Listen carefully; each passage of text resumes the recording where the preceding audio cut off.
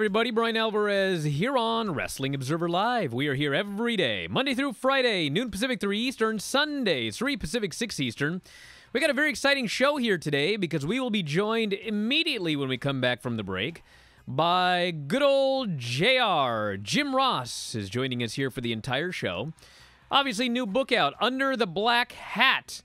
We're going to be talking about that book as well as AEW and everything else. No phone calls for Jim Ross today. I got a million questions for him. But if you'd like to send text messages, you may do so. 425-780-7566. That is 425-780-7566. Any questions you have about the book or AEW or his time in WWE, whatever is on your mind, you're welcome to give us a text message question here into the bin today. Since he's going to be on the entire show, just want to very quickly mention a couple of news notes. Last night on Raw, they did in fact have wrestlers in the crowd. They put up these giant plexiglass deals and they put the fans in the crowd. And I've been told that plexiglass may be permanent, even when actual fans come back to the building, but the show is a million times better. Obviously, the one negative is that they didn't test everyone for coronavirus before the show. They just did the temperature checks as everybody was on their way in, and those are, I don't want to say they're useless, but they're the next thing up from useless. So why WWE is not doing full-on COVID testing, $1 billion company, I have no idea. But as far as like the atmosphere of the show, a million times better. And I hear they're going to do it for NXT as well as SmackDown, so that is at least positive news if you are a fan of the shows. Matt Riddle likely heading to SmackDown, could be as early as this week. He is going to be written out of storylines on NXT, heading to the main roster. Also great news if you're a fan of Matt Riddle. And that's the majority of the news. More later tonight, also last night with Dave Meltzer. But in a moment, Jim Ross talking Under the Black Hat. Back in a moment, Observer Live. Show, Brian Alvarez here, Wrestling Observer Live. Very happy today to be joined by good old JR Jim Ross. Live here, Sports Byline USA, twitch.tv/F4W video.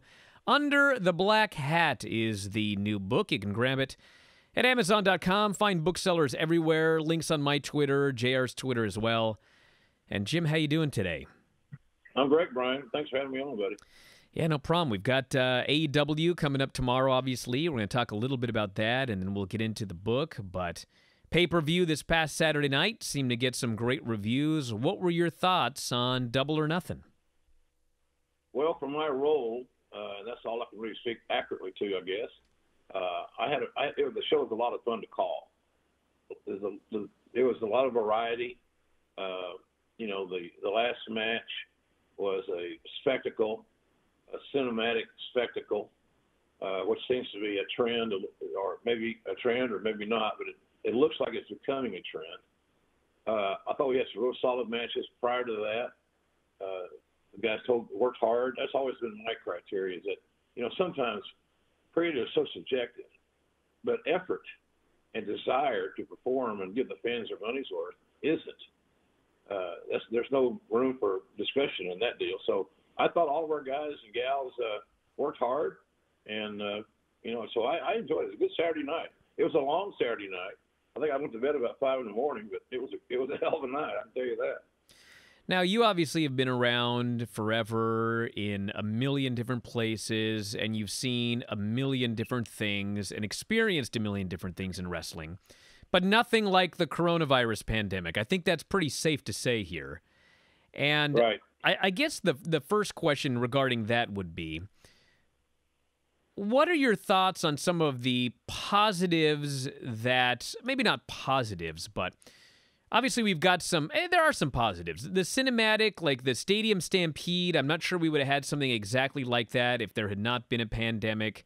And people are having to work a little bit differently because there are no fans. I mean, what have you learned from this pandemic? What have you seen that, if anything, has been sort of a positive that people have learned about wrestling and fans as a result of all of this? Well, from the beginning of the virus, to be honest with you, I was skeptical that it was going to be as widespread and powerful as it has become. But I soon, smartened up to that situation. I have two granddaughters, Brian, and they lost their grandpa, the other grandpa, my son-in-law's father, took the coronavirus on Easter Sunday.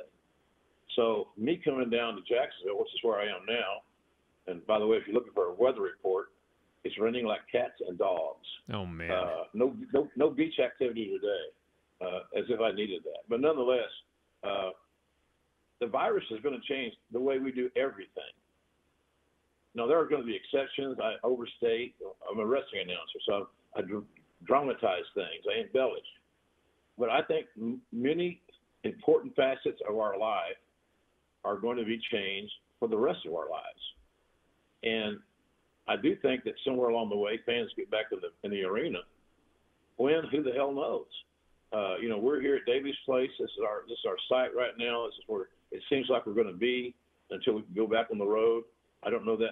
To me, it would be logical. Everything's here. So, but everything's changed. The talents are going to work more snug and more logically.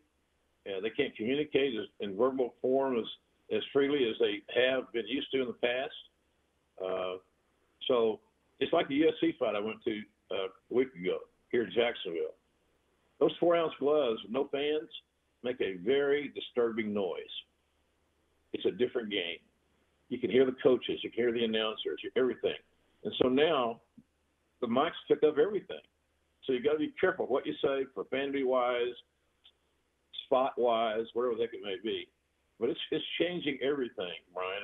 And here's an example. I flew from Oklahoma City to Atlanta early in the month, like the 3rd or 4th. I've been here all month, and I rode from Atlanta to Jacksonville with Tony, with Shivani, and we had some of that content on our ad-free shows, which is a cluster. But nonetheless, it was what it was. It's kind of funny. And so I've done a lot of things. I'm not even staying at the team hotel. I didn't go near the hotel here in town that at one time was housing all the UFC fighters and the AEW gals. So I stayed away from that place. I haven't been there once. So I got an Airbnb, and I'm isolated, and I'm being very careful. But the talents have got to observe the new rules. It's like the Bill Maher segment, new rules. There's new rules in pro wrestling. It's interesting you mentioned that about having to hit everybody a little bit harder and having gone to that UFC show. Dave and I used to go to UFC shows all the time, and that was one of the things. You would be sitting there, and these guys would be pounding on each other, and it would just sound so brutal. And then you go home and watch it on television, and it didn't really translate because you've got all these fans in the building.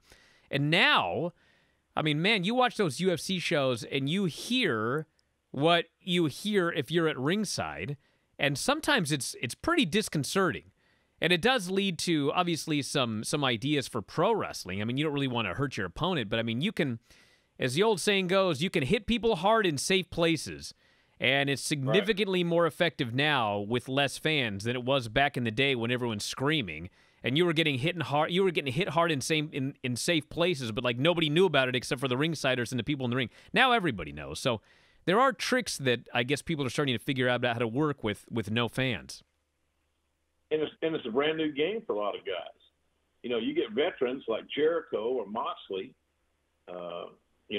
Hoyt, Lance Hoyt, Brody Lee. Those guys have been around. They've done all these things. A lot of the guys, a lot of the other guys and ladies on our roster haven't had that experience yet. They've had packed houses at PWG, or they've been on the ensemble cast in Japan.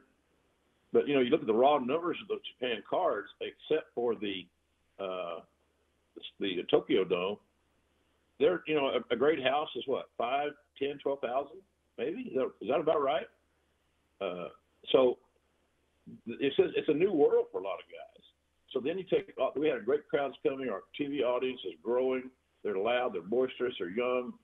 They're defiant. It's fun, like Attitude Era type guys.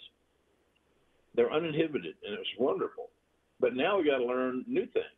And for me as a broadcaster, I can't be wandering looking at the crowd, that pretty girl sitting over there, or somebody's got a cool sign, or somebody's wearing a JR T-shirt, which I've never seen. But nonetheless, I jest kind of. But you watch you're frozen to your monitor, and that's really how you broadcast. If you're broadcasting video, you rely on your monitor's images to be able to pair up your lyric to that music. So there's a lot of things we've all had to learn to do different things, and I don't think, and we're certainly not through learning, because this thing seems to be far from over. It's just that big events are not being rescheduled with fans in mind, and that's so scary. Big events in the mainstream sports world. You're going to have the Masters in like October with no fans, I guess. So until I see some fans back in America and how that's managed, there's no reason for us to leave Jacksonville, at least no hurry to leave until it's safe. We got about 1 minute before this first break right here, but I want to quickly ask you, as somebody who was very involved in WWE, knowing everything about the WWE developmental process and just the WWE schedule. I mean, you mentioned the young wrestlers in AEW, and there are a lot of them. And the one thing with AEW is there's no touring. I mean, obviously, no one's touring with coronavirus, but I mean, coronavirus aside, there's no house shows, there's no touring. What are your thoughts on the inability of those younger wrestlers to be able to work 3 or 4 days a week? I mean, there's positives to house shows, and there's also negatives due to the schedule. But very quickly, what are your thoughts on should they be doing more house shows for everybody's learning abilities? Absolutely, and I think that's the plan. It's just, timing is. I know that there were some live events penciled into the schedule before the virus. You can't get better working one night a week. Nobody. I don't care who you are. There's some minor exceptions. Like, I don't know that Chris Jericho needs to work 4 or 5 days a week to be great. Doubtful. I think he can be great on Wednesday nights. But a lot of guys need to continue to work, and they need to work under the supervision of the coaches in AEW so that they can continue to relearn some of the fundamentals, primarily slowing down, using more psychology, and selling. Because you've been in the business 10 years doesn't mean you're a 10-year veteran. It means it could mean you've had the same experience 10 times. So, yeah, getting house shows are important for us, I think, to develop talent especially, and for revenue going forward. But who the hell knows when that's going to be? It ain't no time soon, apparently. All right, back in a moment, everybody. We'll talk Under the Black Hat. Jim Ross is our guest, Wrestling Observer Live. Here, Wrestling Observer Live. Jim Ross is joining us here today. Under the Black Hat, his newest book, available right now, Amazon.com. I presume fine booksellers everywhere, and despite the fact that I guess all these booksellers are not open right now. But Jim, tell us a little bit about this second book. Then we're going to get into some questions here. Well, Brian, the book came out at a very unique time, considering the virus, and it shut the doors to a lot of Barnes & Nobles and other Books and Millions and stores like that. You could also get a signed copy at my website, which is jrsbbq.com, jrbbq.com. The first book, Paul O'Brien and I wrote it like an episodic television show. We wanted to have some symmetry, and so we did that by making it chronologically correct.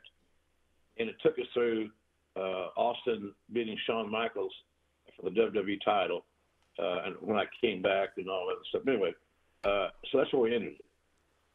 Subsequently, we always had a plan for a second book because there's too many interesting things to talk about that will always be a part of the fabric of the history of pro wrestling. The Monday Night Wars, the Attitude Era, the company going public, the first XFL. I got the Bell's palsy assaults that I had, and then being on the Raw for so many years, and suddenly being taken off after being told I wasn't. Things like that. Just explain it and how I felt at the time, and what role my wife played in everything that was going along the way. When you're overweight, I'll say that I'll fat shame myself. I'm trying, but nonetheless, a round-faced Southerner that can't smile because of Bell's palsy has a shaky footing in the world of television on camera, and I always carried that with me, and it always bothered me. It ate me alive. So all I could do is just keep working really, really hard and then sometimes I got a bad hand. But then the biggest thing that happened was that my wife got killed, and she got killed in March of 17. And a lot of things happened around that time, and then subsequently, signed a 2-year contract with WWE, then letting that expire, no negotiation. We're done. Thank you very much. I appreciate everything. I sincerely do. I'm not going to be a turd, but I'm going to go try something else because Tony Khan wants me to play every day. And there was no plans to use me in WWE. I'm not mad about it. That's their prerogative. I made a lot of money there. I'm very happy. But I had a chance to come here to AEW, and, without sounding like I'm throwing WWE on the bus, I'm not, Brian. I sort of got I'm not. It's a breath of fresh air. It's a different presentation. The leader is 35 years old. The owner is 35 years old. That in itself gives you a different perspective. Now, some people are saying, well, there's what's the problem right there. Well, when you know his background and what he does with the Jaguars or the Fulham Football Club in England, you'd be surprised at what we've got here as an owner. He's pretty damn brilliant. So I thought there was a need to finish the book out, get me to AEW, which sets up, if I'm a good booker or a good writer, the early years of AEW somewhere down the road. So it needed to be written, and I needed for Jan to be recognized as the asset. So a lot of us alpha male, egocentric men don't think we do everything by ourselves, because we don't. It's interesting you mentioned that about the owner of AEW being 35 years old, because, as you're well aware from being all over the place, the idea that Tony Khan, no experience in wrestling aside from being like a huge fan who just kind of studied it for years and years. He stepped in there. He's half the age of Vince McMahon. And I don't have the numbers right now, but the impression that I have been given based on pre-orders and orders on Saturday is that this pay-per-view on Saturday did very well. And good. I haven't heard this. That's good news. That's the impression I've been given. So don't hold me to that. But I know that on Saturday, like the early streaming numbers were very positive. They were up there with some of the other shows that they've done. So it looks like it did well. And Great. You're talking about, in April, this company, to the best of my knowledge, they made a little bit of money. And if they would have had live events and live gates, they would have made a lot of money in April. And it's just, I don't want you to sit here on the air and kiss Tony's ass. But, you would be a good person to ask since you've been around so many different promoters over the years. How can you explain that to fans? How, quite frankly, incredible it is that a 35-year-old guy with zero experience in pro wrestling has taken over or started this company, and within a year, there's network television. They're beating NXT on Wednesdays. They're profitable during a pandemic. It's almost impossible to believe. We also beat Monday Night Raw a couple of times in New York City on the young male demographic. I think 18 to 34, 18 to 49, something like that. And not just New York. It's at least once nationally. Well, look, we know we got a long way to go. We get it. We sure do. It's refreshing to be here, and largely because of Tony. So I'm not going to go into some ass-kissing parade here. You hit the nail on the head earlier, Brian, when you said he was a student of the game. That's oftentimes thrown around kind of carelessly. Not that you did, because you didn't. But he truly is a student of the game and has been his entire life. Plus, he's got a photographic memory that's scary. He can recite stuff I said of Mid-South in the show and when it aired and all this other stuff. And he wasn't even born yet. He studied. He's watched tapes. That's been his hobby. Then he's manages the Fulham Football Club. He's one of the head honchos of an NFL franchise. And one of his specialties is data, all the metrics and stuff. He's amazing with that. He's the guy that finds some undrafted free agents in the draft because all the numbers are all in place that he was looking for. So he studies what we do. He knows what works and what doesn't work. We get the minute by minutes and all that crap. So he's brilliant. He really is. And he's learning. The great thing I like about him is that he will not make the same mistake twice on purpose. His ego is not so out of control that he believes there are more than one right way to get something done. And so he explores that. And he loves to hear the feedback from the talent. What do you want to do? Can you do this better? What would you do? And so the talent's here. There are no writers. There's some coaches up with like Jerry Lynn and Dean Malenko, Billy Gunn, guys like that. But shoot, man, he's a good leader, Brian. He's a good leader, and his dad has had Tony in high-level, high-pressure positions, not a hand-me-down job since he got out of college. So I know product knowledge. That's why he's surrounded. Look, you think Dean Malenko's got product knowledge, and Jerry Lynn and Billy Gunn and all Jericho? Good Lord, and myself and a lot of guys. So he surrounded himself with people that are learned in that world from a variety of positions and facets. So I think he's a great owner in that regard because he listens to people. He has not said over 5 words to me in my headset since October. He lets me write my music and sing my own music, for better or for worse. I get to be me, and that's any performer can tell you, any announcer can tell you. I got to get a flow. I got to get a rhythm. Just like you got to find your rhythm, and all of a sudden stuff starts falling together. I got to ask an impossible question here. If you could tell us one thing, the biggest difference between Vince McMahon and Tony Khan, what would one thing be? Vince likes doers, and Tony likes White Claw.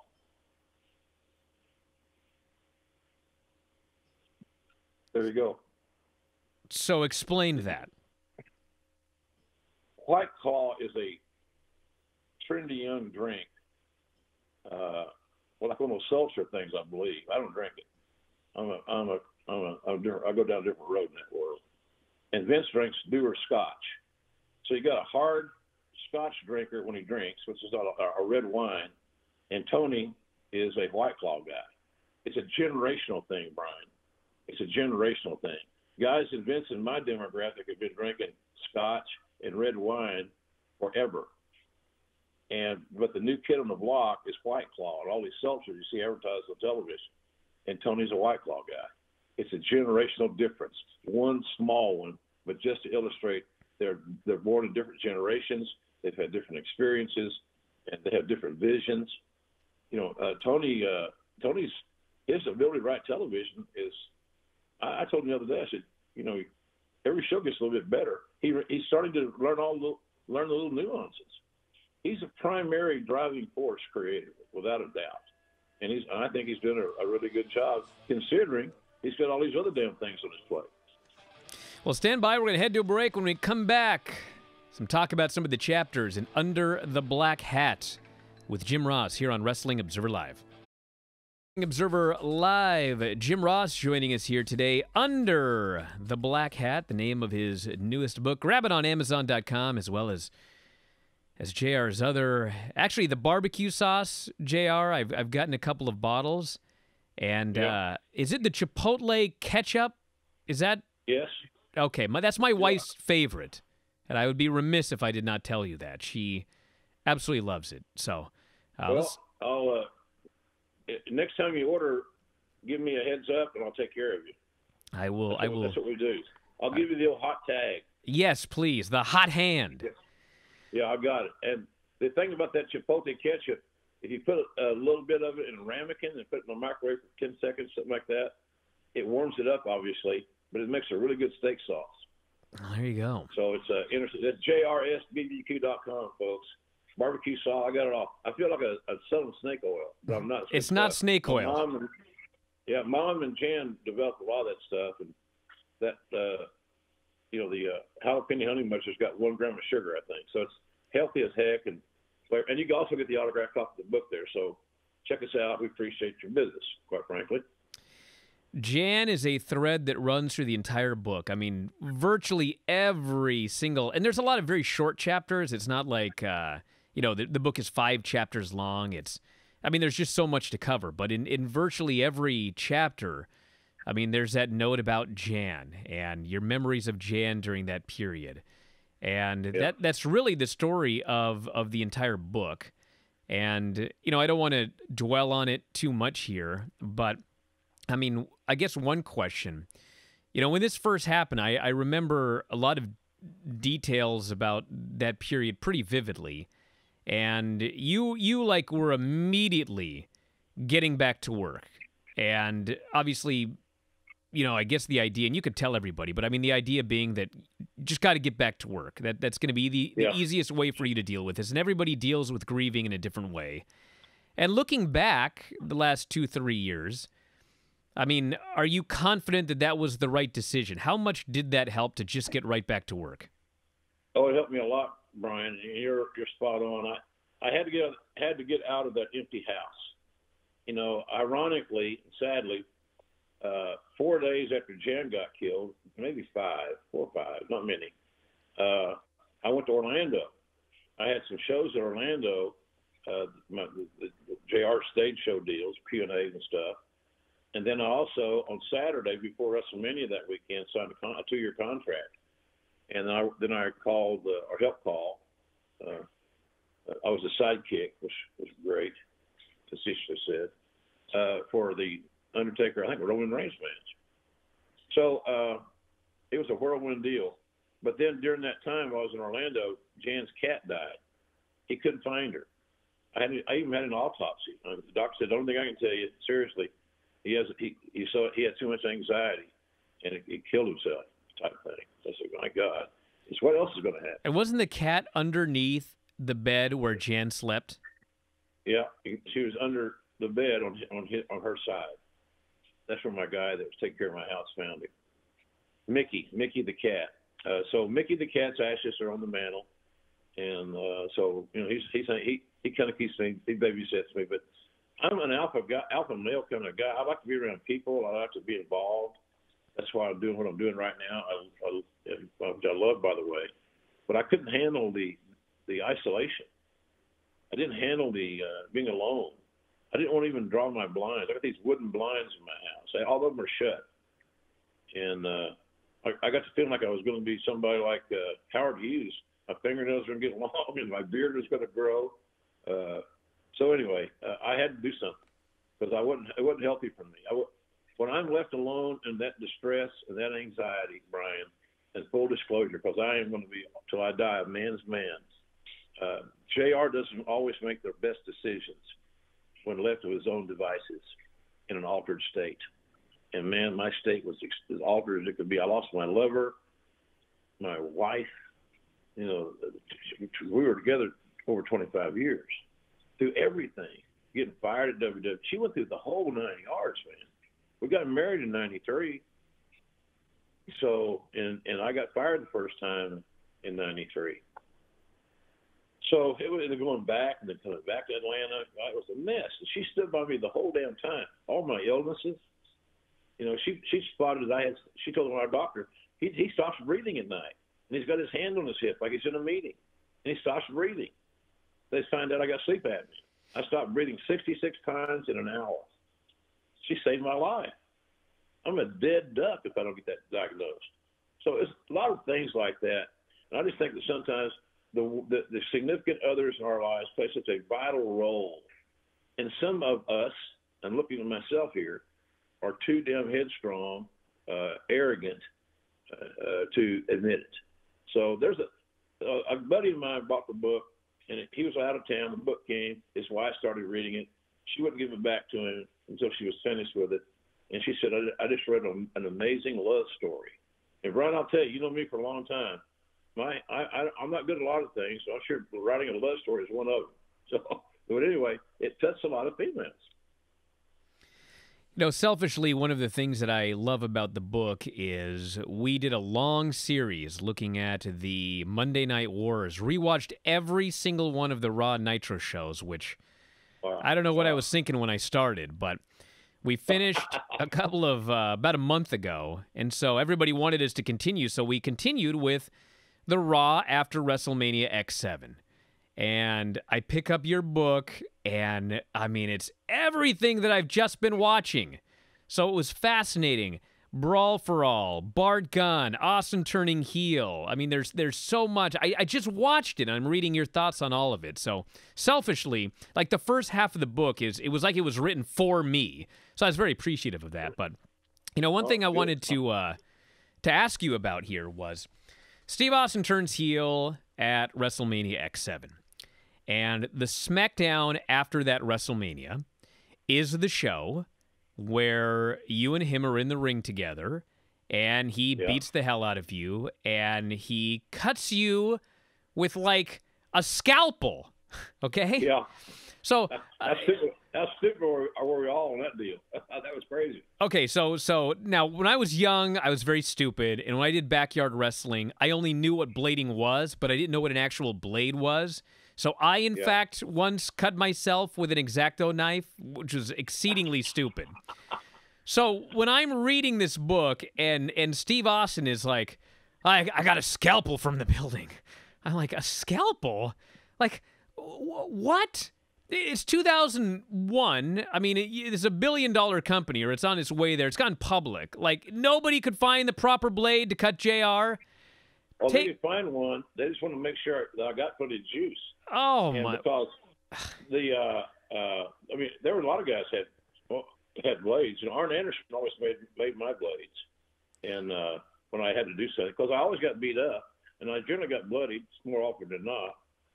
But nonetheless, no big deal. That's how it was cast. That's how the play was written that week, the senior drama class or whatever. Well, but yeah, it was. Look, I didn't even look at the scalpel. It's like it's like somebody when you give blood. Oh God, I wouldn't have looked at it either. So anyway, it would accomplish the mission of getting a proper dramatic effect, but it didn't accomplish anything in making Steve a heel. People loved him. They still love him. And they will always love him. Yes. Now, ironically, I just watched that show 1 week ago today. That SmackDown where you guys had that confrontation. And we all are well aware, and you write in the book that you knew this going in, that this is a bad idea. And Vince wasn't really down with it, but he felt that he owed it to Steve. And so they pulled the trigger and Steve Austin turned heel. And we know, because this was 20 years ago, that in fact, you were right, and Vince was right, and everybody else was right, that this was a terrible idea. But this segment with you and Steve Austin, and I'm not just saying this because you were on the air, this segment was so great. And you and Steve, like, it was perfect. He was as a character, okay? He was the greatest heel. He was so unlikable. The byplay between you two was so great. The beating was so vicious. Vince is so awesome telling him, lay it in, Steve. I mean, it was so good, but like as a business move, it was so bad. So I just want to give you a chance to kind of talk about like Steve's ability to be a heel versus how bad it actually was as a business idea. Well, gosh, there's a lot to talk about in that regard. The Vince's yelling, "Open him up," was the cue for the audience to turn their head to Vince. It was misdirection. And when he did, that's when I got cut. So that's how that worked out. That was the deal there when he screamed down there, "Open him up." Austin put more knots in my head than you could ever imagine. I said, "What? Is that how you work with everybody?" I said, "That's total crap." I was frustrated. My heart was beating about 1,000,000 miles an hour. You can imagine. And he said, "Well, I had to lay it in. It's live TV." I said, "It's taped. It's SmackDown." It's a taped show. He laughed. So anyway, the deal was, look, Austin was John Wayne. And you notice that all the smart bookers, i.e. producers, directors, like Howard Hawks and John Ford, all these dudes, with all these Oscars, never booked John Wayne as a heel. The audience would spit it right back at you. Okay, we understand he's making a movie, but we don't like it. And I think that's how I felt about Steve. I know it's an antiquated analogy, but he was our John Wayne. He was universally loved for his courage and his defiance, his anti-establishment stuff. People loved him. They could identify. So, but here's the thing. We did owe it to Steve to try it. He wanted to try it. And sometimes when you got a talent that has contributed as much as he has, and still does, by the way. You want to try their ideas, even though they may be bold and out there a little bit. But he earned that right to try. And so for that reason, I had no issue going along with it. I just thought at the end of the day it wasn't going to work because people loved him too much. You know, here's a question. Here's a hypothetical here. So the Raw after WrestleMania, they do a rematch with Austin and Rock in a cage. And basically Triple H shows up, and Triple H and Austin destroy The Rock, and they bloody him up, and they beat on him. And he leaves. He leaves the company for a little while. Do you think that if Rock would have been there as a regular to take that spot as the top babyface, this might have worked out a little better? Because the way it worked out, Steve turned heel, Hunter's heel. You really had no top babyface at the time because Rock also left at that same time. Exactly. And it was always set up for if Steve wanted – we all knew, look, Steve wanting to be a heel was well, wow, I didn't know you had that in your mind. He talked about it all the time. He liked being a heel. It was fun for him. And he was great at it. He's played a character. He liked that role as a villain. But I think that, like anybody else, he liked the role of getting those massive royalty checks even more. I would. So, but if they're set up for Austin and Rock, Rock had his heel run. You have a whole different series of matches, different positions. You know as well as I do that if you have a quality guy like Rock, one of the greatest of all time, and he and Austin, Rock was the flag bearer, he was the top of the babyface mountain, the damn thing would have worked. It would have worked. Because those two guys would not have allowed it to fail. You know, it was very interesting reading the chapter. We don't have a lot of time to talk about this, but, you know, right around that time, I'll just throw this out very quickly, the XFL kicked off, and then it died. And you note in the book that Vince seemed to carry that around even though he wouldn't talk about it publicly. And how ironic that 20 years later, he in fact was still carrying it around. But we have to head to a break. Back in a moment. Observer Live. Whereas here, Wrestling Observer Live, Jim Ross, Under the Black Hat, available at Amazon.com. Find booksellers, his website for autographed copies. Jim, we got about 60 seconds. You're a professional. Here we go. Yeah. Well, I'm excited. It's a big week for us, coming off a big win on Saturday night. Tomorrow night, 8 o'clock, 7 Central on TNT, AEW Dynamite. Mike Tyson's going to drop by. I got a sneaky feeling there's going to be something right-handed in that situation, but we'll wait and see. So that's going to be a big week for us, and I'm excited about that. We do TV again on Thursday for next Wednesday. Then I'm going home Friday, finally, after I've been here a month here in Neptune Beach. So Tony Khan's taking very good care of me here. Again, I didn't stay at the hotel in that high-risk group, so even though everybody's been tested, we're good. So I appreciate the business and the shout-out at jrsbbq.com. We'll be happy to ship you some barbecue sauce, ketchup, mustard, seasoning, whatever you want. And those books are there awaiting. And when I get home this weekend, I'm signing a bunch of books. The orders have come in since I've been gone, which seems like forever, but it's been a fun little trip. Well, check it out, jrsbbq.com. You can get autographed copies of the book and everything else. The barbecue sauce, the Chipotle ketchup, I believe, is my wife's favorite, and so much more. And, Jim, I want to thank you so much for doing the show here today, and we need to do it again. I got one thing on my gigantic list here of questions for you, so another time. Okay. Anytime, buddy. Anytime. I enjoyed this with you. Well, thanks again, and of course, thanks everybody for listening. We're here every day, Monday through Friday, noon Pacific, 3 Eastern, Sundays, 3 Pacific, 6 Eastern, Saturdays, 10 a.m. Pacific, 1 Eastern with Jim Valley, and we are out of time. I want to thank all you for listening, everybody on Twitch, Sports Byline. We'll talk to you again next time, Wrestling Observer Live.